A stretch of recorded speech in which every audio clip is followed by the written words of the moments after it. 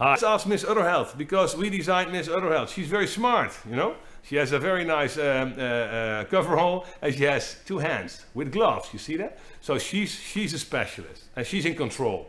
She knows what she's doing. She works on low infection pressure, and she works on high resistance. She knows everything about milking, and she knows everything about treatment. Infection pressure and resistance. That's the 2 things we're going to look at. So first one, how do we lower infection pressure? How can we lower that? Well, you have to know which cow is sick and treat her. Treat and isolate infected cows is the first big thing. But do you know which cows are infected? And with what bacteria? You don't probably, but you can work on that. You have to know. Secondly, you want to have a clean and dry surroundings. Clean and dry and fresh barn. That's what you need. Clean, dry and fresh. And then you have all the environmental bacteria that also can be diminished. And you see the different bacteria that are in the barn and in the milk parlor, so you have to work on both. So how do you keep the cows clean?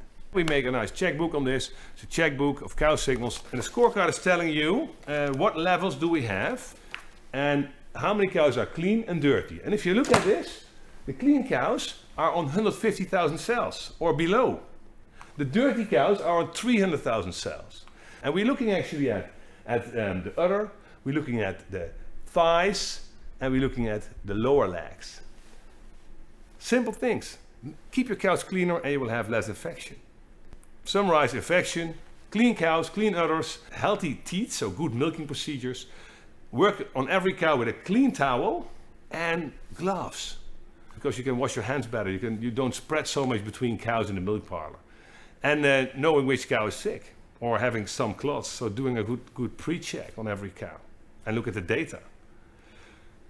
And we have standard operating procedures. The standard operating procedures that we have is doing the right things, always right. And that is, for example, working on a system in the milk parlor. First you prep 4 cows, 1, 2, 3, 4. Then you walk back to the front and then you connect 4 cows. So between the first touch and the connection, 1 minute or 1.5.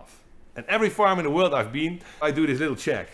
How quiet are the cows? How much time does it take? And they just losing points there. So make a good procedure and educate your staff.